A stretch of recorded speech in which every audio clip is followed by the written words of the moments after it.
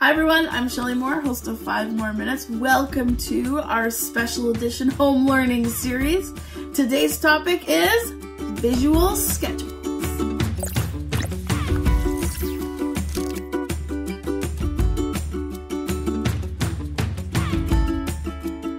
Okay, my friends, so last episode, we were talking about the importance of visuals, and I was so excited about it. Cousin Paul, he does all the editing. He was just like, Shelly, you need to sit down, because I was so excited. I was standing and I was moving, I was bebopping back and forth across the screen like this. He's like, I can't edit this. You gotta sit. You gotta sit. So I'm sitting still. I have lots of space over here for all of the visuals. Okay, see? Lesson learned. So today, I'm gonna talk slow. I'm still excited though, don't get me wrong.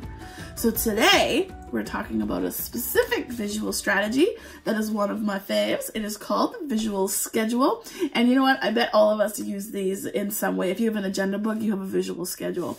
So basically, when we're talking specifically about visual schedules, it's basically taking something and breaking it down into little steps. Because if you're like me, it's very overwhelming to think of an entire day and to remember everything that goes into an entire day. So a visual schedule is a way to say, okay, so let's take kind of a chunk of time and break it down into steps, right? You know how good it feels to check something off your list? Well, this is what we're doing for kids, okay? So we're creating a sequence. We're going to think about things in positive descriptions about things that we need to do over time. This can be a routine. This can be breaking down kind of expectations, breaking something down into smaller steps. But basically, why we do this, that was Finley, why we do this is it creates a lot of predictability for kids to know what's coming. A day is a very long time. And especially when things are unpredictable, like right now, kids' entire schedules have been thrown out the window. And so this is going to be a really useful strategy to use at home to say, okay, well, how are we going to break down our day to show kind of like where are the consistencies in the routine so that kids know what's coming. We talked about this last week too, but also like visual schedules are really going to increase autonomy and independence because kids can refer to a visual schedule whether or not there's a person there helping them, right? Now, kids may need also verbal support and modeling and gesturing, which we're going to talk about, but at the end of the day, a visual support is actually a really useful tool so that we don't have to repeat ourselves over and over and over and over and over and over and over and over again. Visual schedules are also really good if you want to teach a new skill and kind of break it down into chunks. What I find visual schedules really useful for is increasing perseverance, because I'm just like, okay, I got one more, I got two more. It kind of shows me where the end is so that I can work towards it. And often a lot of visual schedules will incorporate kind of a finished component. So like you can physically take off that visual and put it somewhere else to show that you've completed it, you know, like that, the satisfaction of checking something off. But I think one of the biggest important things about visual schedules is that it helps kids to know, and help them to understand what we're trying to communicate with them. And if visuals are a preferred form of communication, you know, helping kids to understand what we're trying to communicate is going to decrease frustration. It's going to decrease challenging behavior. So we're going to talk a little bit about this. So we're going to start with how. So how do you build a visual schedule? Then I'm going to show you a whole bunch of examples. Okay, so if we're going to build a visual schedule, the first thing you want to do is kind of figure like, what's the goal? Like, what's kind of the end goal here? Is the goal to kind of get through a day? Is the goal to learn a specific task? Is the goal to, you know, kind of like get through a period of time? I always think like when I learned about visual schedules, the assignment that we had to do was to teach someone how to brush their teeth. Like, how would you break that down? What are the steps?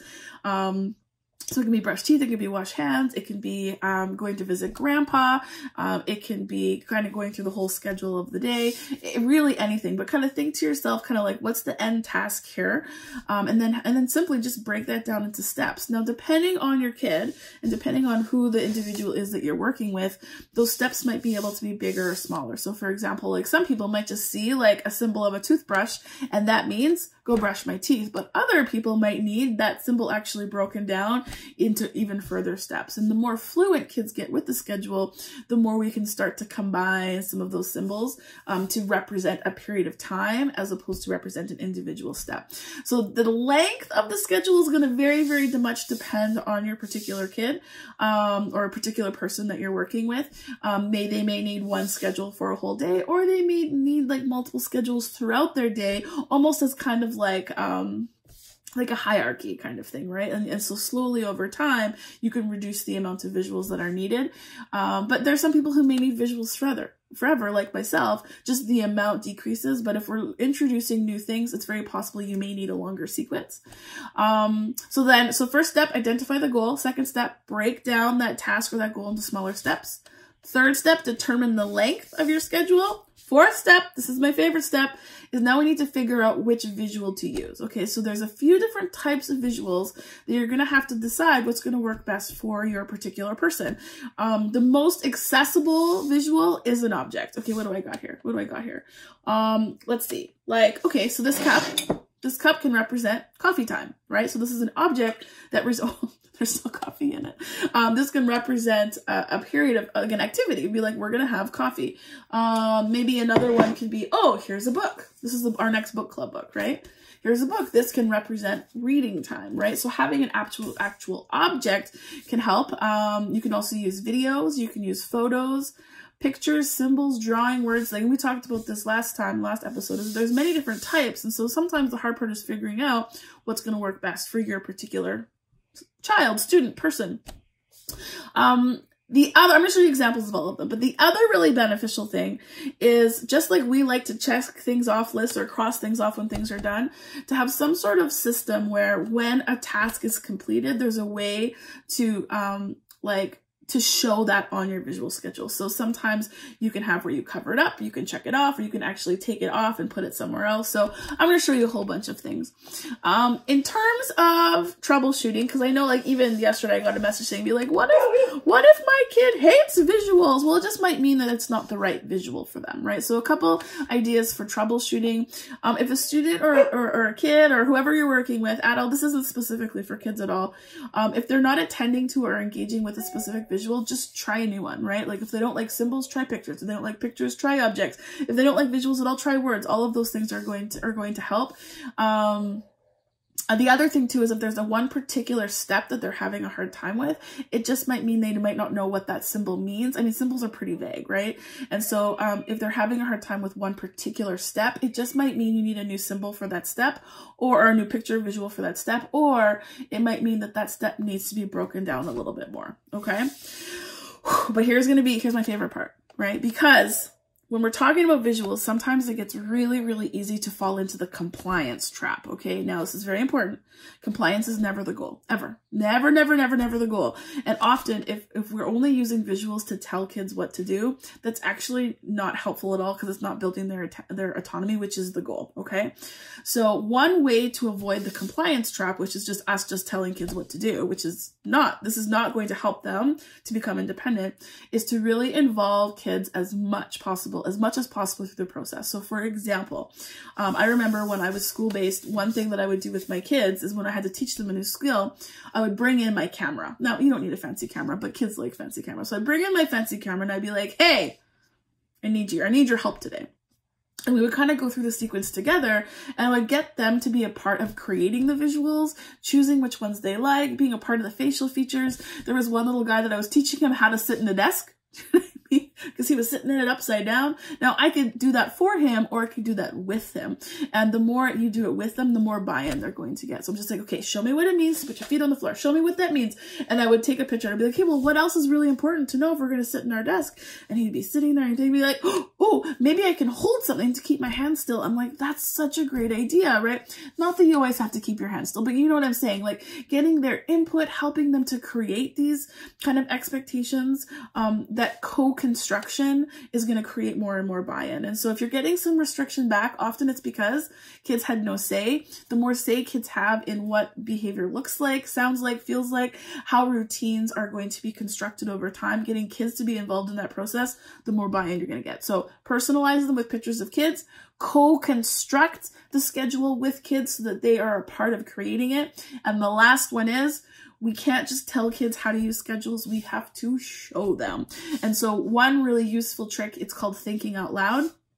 And it's exactly how it sounds, is how can I model to someone how to use this? And so sometimes I'll just be like, oh, well, this step is done. I'm going to put this over here. What do I think is next? Maybe oh, look, it's right there. Like, pretend that you're using the visual schedule with your kid and model talking out loud that process. It feels funny at first, but honestly, kids seeing that is teaching them how to use it. You can't just tell them what to do, right? Because if you just tell them what to do, it's compliance. Show them with them. They can try it out. It's a lifesaver. It's a lifesaver. Okay. I want to show you some examples. Okay. So we're going to kind of go through a couple of these. The first one I'm going to show you is objects. Now, I love this version. Honestly, I think you can do this with, like, honestly, if you're having a hard time with kids engaging and connecting with visuals, because they can sometimes be really abstract, visual or objects are really, really great. And you can represent an object in terms of a schedule. I've seen this, like an actual object stuck to a piece of paper. I've seen it where you can get kind of like, you know, those tool bins for like screws and stuff at the hardware store, those little bins, they can stick together. An object can represent a different part of the day. I have seen miracles with object schedules so that kids can know, especially if they have a vision impairment, to help them be a part of what to happen and what's to expect during the day, right? So I have a couple, for every one of these examples, I'm going to put all of the links to these examples in the notes at the end of this video and also in the description. So because all of these links, I've got video links, I've got blogs, I've got a Pinterest post. If you want to follow up and learn more about these pictures, definitely follow up, okay? So this is objects, where the actual object represents that chunk of time or that chunk of task, okay? So that's the most accessible. The next level accessibility is going to be photos, where this is actually you're taking pictures of your child doing this activity and then somehow showing that to them. So, I mean, this can be as hardy or as not as you want. Like, you can laminate these, you can Velcro these, but very simply, sometimes this might just be even be on an iPad, but kids can physically see either through a video or through a photograph actual visuals of them doing it, right? That's going to really, really connect with them. Photos. What else do I got here? Photos, and then we have pictures and symbols. So there are a ton of websites out there that are going to give you access to visuals. Some of them you can pay for, some of them are free. I'm going to show you a free one today. Some of the most common ones, Boardmaker. I love Boardmaker. Boardmaker, Symbol Sticks, Lesson Picks, all of these are symbol programs that you can purchase. The thing is here though, parents, is most districts and schools have a license of one of these three. So if there's specific visuals that you're looking for, connect with your school and be like, hey, do you have a symbol for pancakes? You know, like, they can get that to you, okay? Honestly, if they can't get it, send me an email. I'll send you the visual of the pancakes, right? I have a subscription to Symbol Sticks just because it's really helpful when I'm working in schools and need a symbol at the ready. It's also really helpful for me. Okay, so symbols. You can see that these examples here, you can break them up by portion of the day. You can also break them up in terms of like an activity within part of the day. Like every one of these, like getting dressed could be a whole sequence in itself. So this just depends on your student to say, you know, when I show them the symbol of pancakes, do they know what that means? Do I show them the symbol of swimming? Do they know what that means? Or do we need to kind of break that down into smaller steps? Oh, this is so fun. Okay, so we got objects, we got photographs, we got symbols, this one, and this one I know we all use, this is visual schedules with words, okay? And so, like I say, all of our agendas have words in them, but I have two little pictures here with links. This is actually a strategy, to do, doing, and done. This is actually a strategy that a lot of university students are taught. You just put them on Post-it notes, be like, this is the things I need to do today. This is what I'm working on right now, and this is when I know that it's finished, right? So even like the visuals, and you can color code those visuals if you want.